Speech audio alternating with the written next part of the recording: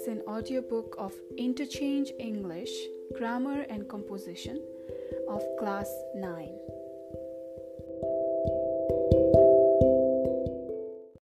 Chapter 19, Part 4, Scene Text 10, page number 155, Making Plans and Expressing Intentions. Read the following poem and do the activities that follow. Title: The Rivals. I heard a bird at dawn, singing sweetly on a tree, that the dew was on the lawn and the wind was on the lea. But I didn't listen to him, for he didn't sing for me. I didn't listen to him, for he didn't sing to me, that the dew was on the lawn and the wind was on the lea. I was singing at the time just as prettily as he. I was singing at the time as prettily as he. About the dew upon the lawn and the wind upon the lea, so I didn't listen to him as he sang upon the tree. Poet is James Stephens. About the poet. James Stephens, 9 February 1882 to 26 December 1950, was an Irish novelist and poet. James' mother worked in the home of the Collins family of Dublin and was adopted by them. He attended school with his adopted brothers, Thomas and Richard, Tom and Dick, before graduating as a solicitor's clerk. They competed and won several athletic competitions. Despite James' slight stature, he stood 4 feet 10 inches in his socks. He was known affectionately as Tiny Tim. He was much enthralled by tales of military valor of his adoptive family and would have been a soldier except for his height. By the early 1900s, James was increasingly inclined to socialism and the Irish language, and by 1912 was a dedicated Irish Republican. He spoke and wrote Irish. This brought a schism, SCHISM, with his adopted family. James Stephens produced many retellings of Irish myths and fairy tales. His retellings are marked by a rare combination of humor and lyricism. Deirdre, D-E-I-R-D-R-E, and Irish fairy tales are often specially praised. He also wrote several original novels: Crock of Gold, Itched in Moonlight, Demi-Gods, based loosely on Irish fairy tales. Crock of Gold in particular achieved enduring popularity and was reprinted frequently throughout the author's lifetime. Stephens began his career as a poet with the tutelage, Tutelage, of A.E. George William Russell. His first book of poems, Insurrections, was published in 1909. His last book, Kings and the Moon, 1938, was also a volume of verse. During the 1930s, Stephen has had some acquaintance with James Joyce, who found that they shared a birth year, and Joyce mistakenly believed a birthday. Joyce, who was concerned with his ability to finish what later became Finnegan's Wake, Finnegans, proposed that Stephens assist him with the authorship credited to J.J. and S., James Joyce and Stephens, also a pun for the popular Irish whiskey made by Joan Jameson and Sons. The plan, however, was never implemented, as Joyce was able to complete the work on his own. During the last decade of his life, Stephens found a new audience through a series of broadcasts on the BBC. One of the leading figures of the Irish literacy renaissance, Renaissance, Stephens is best known for his fanciful and highly colored prose writing. The Crock of Gold, 1912, The Demi-Gods, 1914, Irish Fairy Tales, 1920, Deirdre, D-E-I-R-D-R-E, 1923, and In the Land of Youth, 1924. In these works and other, he made vivacious, V-I-V-A-C-I-O-U-S, use of Irish legend and folklore. His first volume of poetry, Insurrections, appeared in 1909. Later volumes include Songs from the Clay 1915 and Kings and the Moon 1938. Possessed of a superb speaking voice, he gave many recitations of his poetry and, in later years, lectured on the radio. An Irish poet, playwright, and author, James Stephens was born on February 2, 1882. Some sources indicate February 9, 1880 in Dublin, Ireland, and died December 26, 1950 in London, England. An Irish poet, playwright, and author, as a passionate pationate nationalist, Stephens incorporated Irish folklore into his work. In 1907, A.E. George Russell introduced Stephens to the concept of theosophy, Theosophy. Theosophy. During the 1920s, he met and became good friends with James Joyce. Among his works are Insurrections, 1909, The Charwoman's Daughter, 1912, The Demigods, 1914, Deirdre, 1923, and In the Land of Youth, 1924. Show what you know. A. Find the similar meaning to the following words. Persons who complete with another. Opponent. The first day of light. Daybreak. Open field. Attractively, charmingly, beautifully. Small drops of water which form on the ground at night. Green grassy park area.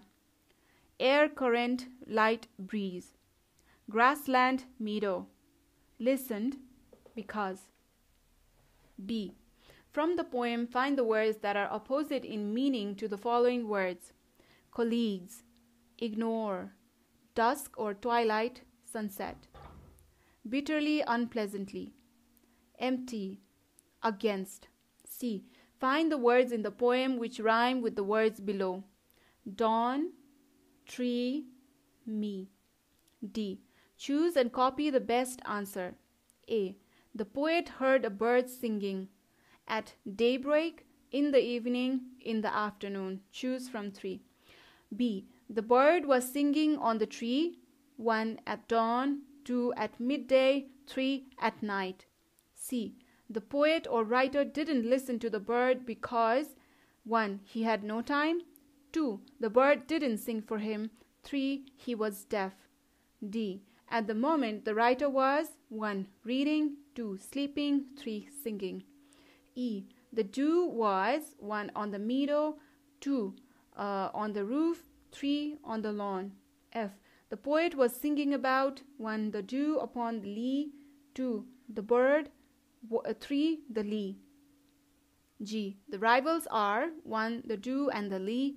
2. The poet or writer and the bird. 3. The tree and the bird. E.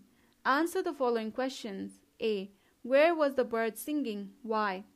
B. Where were dew and wind? C. Why didn't the poet or writer listen to the bird? D.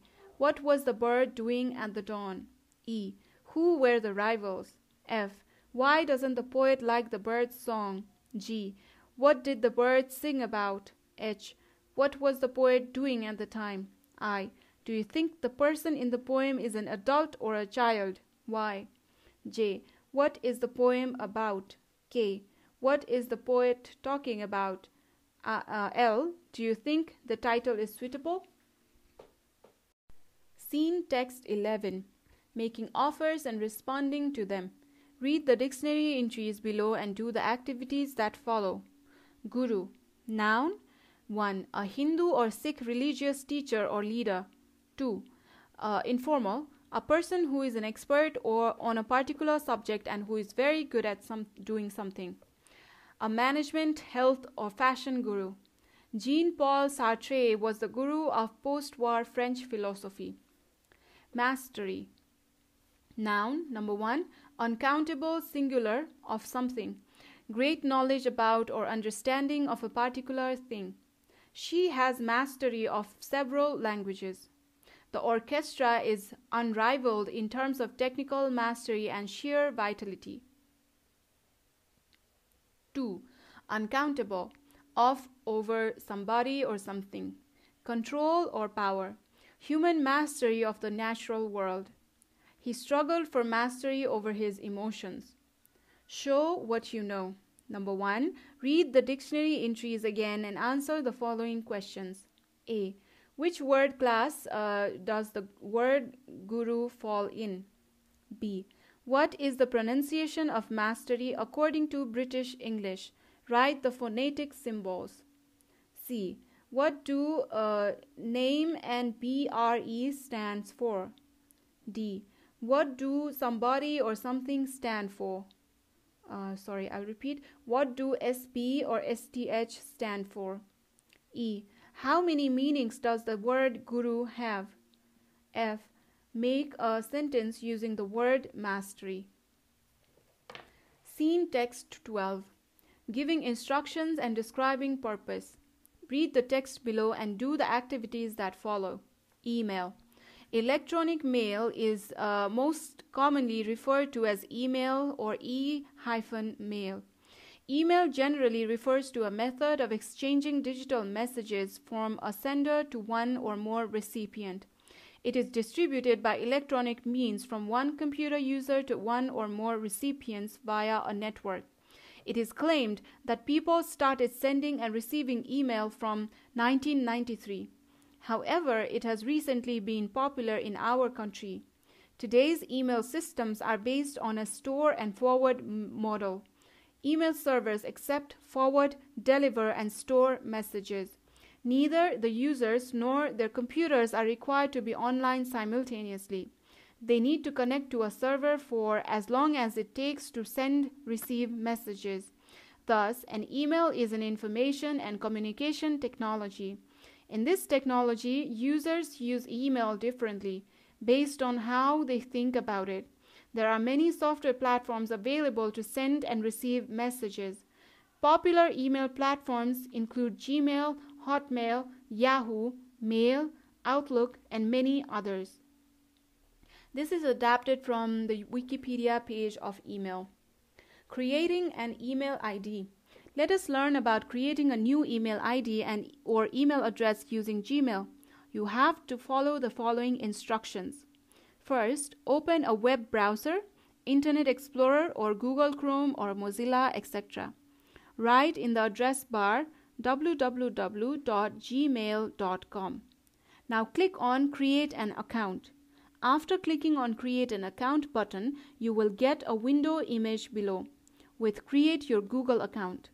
Fill in all the details. Here, the username is the desired user ID which you want to create. After filling in all the details, click on Next Step button. After Next Step, it will ask for phone number for verification. Enter your cell phone number and click on Continue button. Now your ID is almost created. There is an option for uploading your image. Upload your image. Finally, click on the Next Step button and you will get your inbox on the screen. Congratulations, you have created your new Gmail ID. Use it to exchange message, documents, image, etc. Show what you know. A. Find the words that are similar to the following: eventually, gain, lately, fashionable, dispatch, gave out, through. B. Find the words that are opposite to the following: receiver, get, give, unpopular, reject, similarly, gathered in. C. Match the following: claimed, electronic, be online, communication, simultaneously. Now match these words with concurrently, the act of sharing information with people, relating to computers or something that is done by computers, said that something is true, to be able to use email or the internet. D. Solve the following crossword puzzle using the hints given. Across. 2. Making certain that something is correct or true. 4. The type of computer system you are using in connection with the type of software equals to computer programs you can use on it. 5. Facts about a situation, person, event, etc. Down. 1. Something that you say when you want to praise someone about a special or unusual achievement. 3. Showing information in the form of an electronic display. E. Answer the following questions. A. What is an email? B. When did people start using email? C. What is needed to send and receive an email? D. What are the popular email platforms in use today? E. What do people do with an email ID? F. Do you have your personal email ID? If yes, which email platform are you using? Scene text 13, giving instruction and describing purpose. Read the text below and do the activities that follow. Some useful gadgets and implements. Look at the pictures, read the descriptions below and number the pictures matching them with the correct one. 1. A microwave oven, commonly known as a microwave, is a kitchen appliance. This machine is for heating and cooking food by exposing it to electromagnetic radiation inside the microwave spectrum. 2. Pliers are pincers, P-I-N-C-A-R-S, with parallel, flat and typically serrated surfaces, S-E-R-R-A-T-E-D. A pair of pliers is used chiefly for gripping small objects. 3. A screwdriver is a manual or powered tool. It is used for turning screws. A typical screwdriver has a handle and a shaft, S-H-A-F-T, and a tip that the user inserts into the screw head to turn it. 4. A mobile phone, also known as cellular phone or cell phone, is a phone that is meant for making and receiving telephone calls over a radio link while moving around a wide geographic area. It works by connecting to a cellular network provided by a mobile phone operator, allowing access to the public telephone network. 5. A saw is a tool used to cut wood or other items. It can be of various shapes and sizes and worked by hand or machinery, consisting essentially of a thin blade or disc of metal, usually steel, the edge of which is a series sharp teeth. 6. A dishwasher. A dishwasher is a mechanical device for cleaning dishes and utensils. Dishwashers can be found in restaurants and private kitchens. Unlike manual dishwashing, the mechanical dishwashers clean the loaded dishes by spraying hot water over them. 7. Scissors are hand-operated shearing tools. They consist of a pair of metal blades pivoted so that the sharpened edges slide against each other when the handles opposite to the pivot are closed. A pair of scissors is meant for cutting anything like clothes, paper, hair, etc. 8. A flash drive, also known under a variety of other names like pen drive or jump drive, is a data storage device that includes flash memory with an integrated universal serial bus (USB) interface.